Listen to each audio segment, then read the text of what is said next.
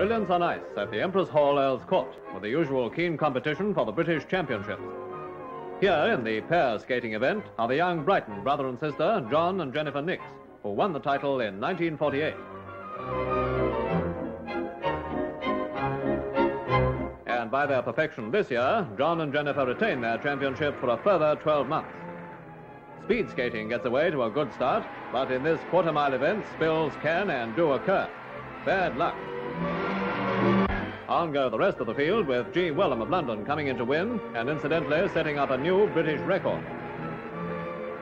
Now the men's figure skating, and the spotlight falls on Michael Carrington, a 15-year-old star whose title-winning exhibition speaks for itself.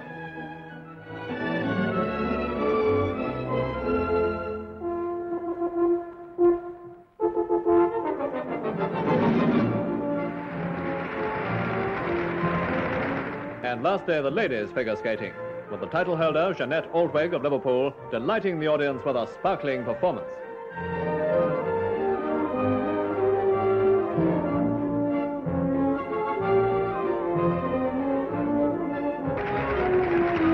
After that, it didn't take the judges long to make their decision.